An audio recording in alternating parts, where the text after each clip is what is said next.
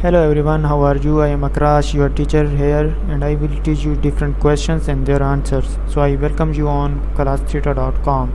So our today's question is: how must learners educated about the holistic ethics by developing an attitude of awareness of the sacredness of the self and the earth community by extensive reading on historical perspective about holistic ethics, by memorizing facts about holistic ethics, by taking an additional holistic ethics course, and answer the question is: learners must be educated about holistic ethics by developing an attitude of awareness of the scaredness of self and the earth community.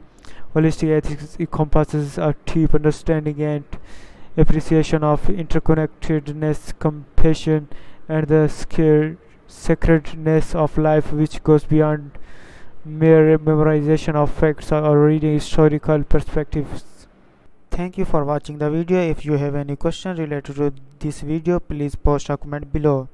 If you have any question in your mind, you can also post on the website and I will be answering you in the next video. Thank you for engaging with us. Until next video, bye bye.